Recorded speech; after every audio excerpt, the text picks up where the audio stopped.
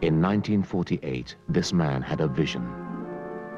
A haunting and terrifying vision of what the world might become before the end of the 20th century. He imagined the world held in a grip of fear. A world of absolute conformity, of continuous surveillance, of organized hatred, and ceaseless war.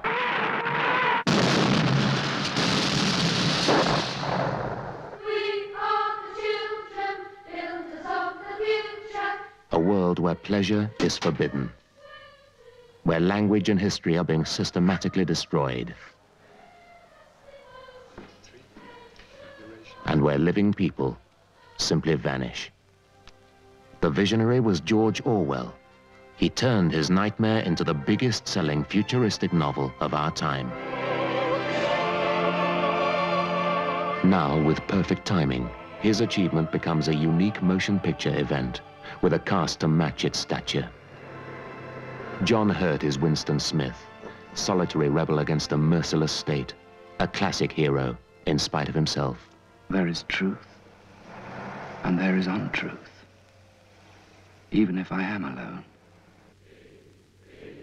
Richard Burton, in his last screen role, is O'Brien, privileged and powerful, ambiguous, lethal.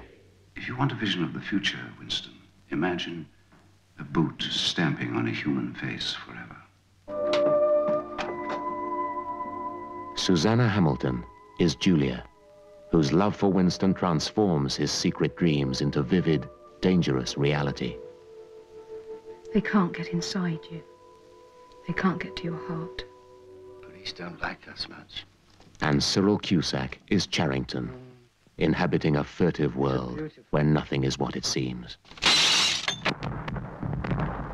Tell me, Winston, what are your true feelings towards Big Brother?